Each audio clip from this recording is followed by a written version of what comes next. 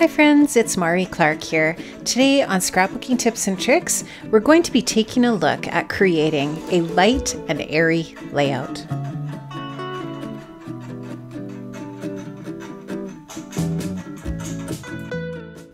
We're going to start the process here with my photograph, and we're just going to trim this 3" by 3" black and white photo using my decal edge trimmer from Tim Holtz. This is a very new tool to my scrapbooking space. I absolutely love it.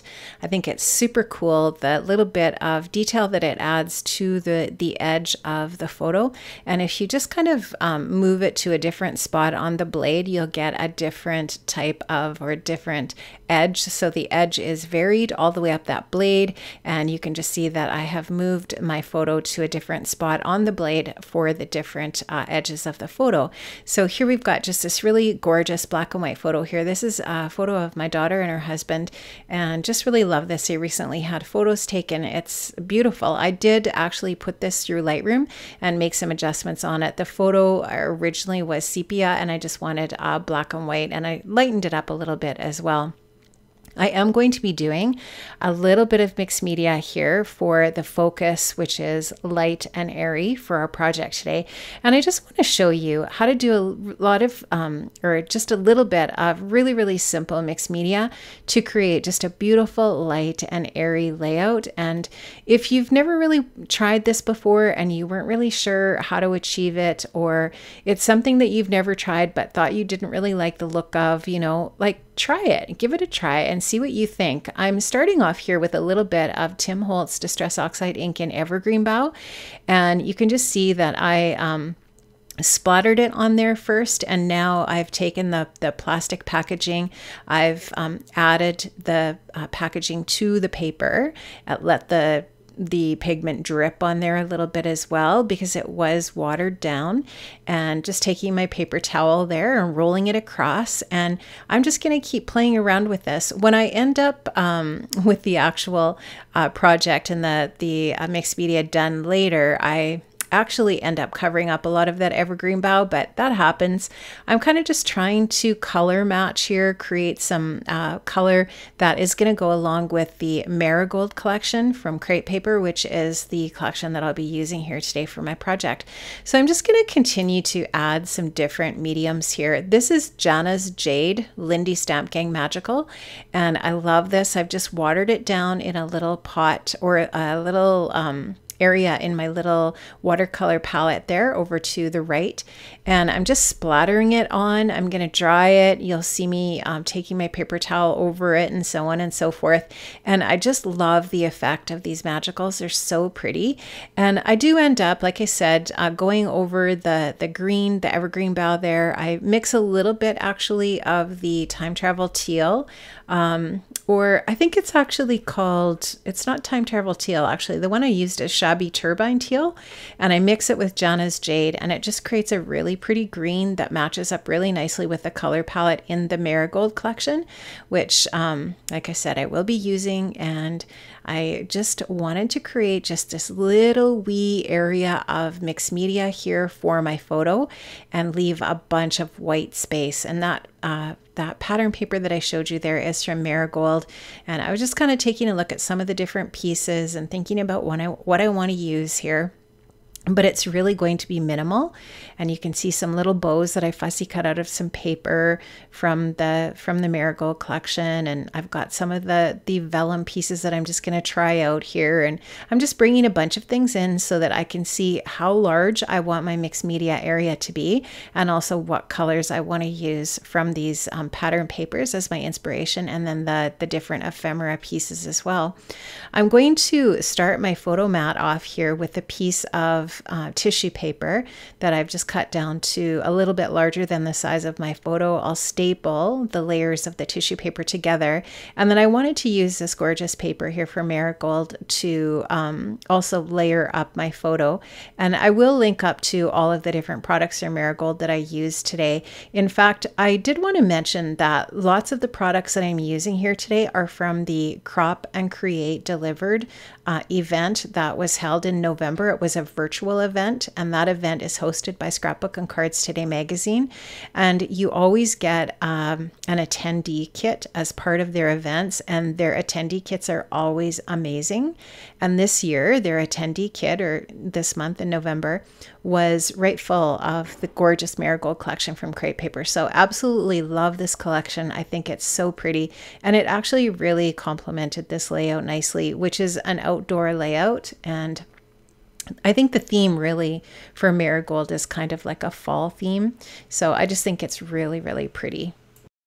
And I love how that really dark, rich forest green kind of frames in my photo here and brings your attention to that photograph for sure. So I'm going to go ahead and just add some tape runner adhesive, some really strong adhesive here to the paper. And I've got some craft foam, just some like really inexpensive craft foam from Michael's on the back of my photograph there, and I'm going to go ahead and just stick that down to that tape runner. So in the process of creating this really light and airy layout, you'll notice that as I continue here, I'm not going to add a ton of anything else around the edges of the layout. The area right now that's white is really going to remain white for the most part. I am going to add a little bit more pattern paper, but really that's how you're going to achieve that light and airy look, just by not adding a ton of different product and so on to the project, and just a little bit of really, really simple mixed media, and it's just so simple and easy to do. So I just feel like this is a look that looks really classy, and I feel like when you mix these layouts in with your album, I just think it just looks really nice.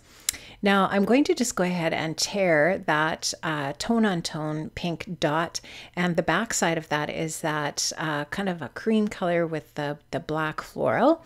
I like how those two sort of contrast with each other, and I'm going to work a little bit more on those strips as we go along here. I'm going to add a little bit more craft foam to my photo layers and just add a little bit more dimension in that way. And you can see that I'm adding that green paper onto that tone on tone dot pink paper. And that is going to be all of the different layers in my photo mat here. So you can just see there, I'm just going to work away. And here's those paper strips. I've just torn them a little bit smaller, and I've added some sewing with my sewing machine on there. And these are just going to go edge to edge, margin to margin across the layout horizontally. And that's just going to be sort of like a little grounding spot for my photos. And I'm actually going to extend that mixed media circle that I have behind the photo with some more of the Lindy's Stamp Gang Jana's Jade. I'm just going to add a little bit more to the top and bottom. And now you can see some really sweet embellishments that I've taken from the Marigold die cut pack. And this is a mixture of gold foil and black and white pieces, some vellum pieces, so pretty. And then I did fussy cut that kind of teal colored bow from the bow paper from the collection.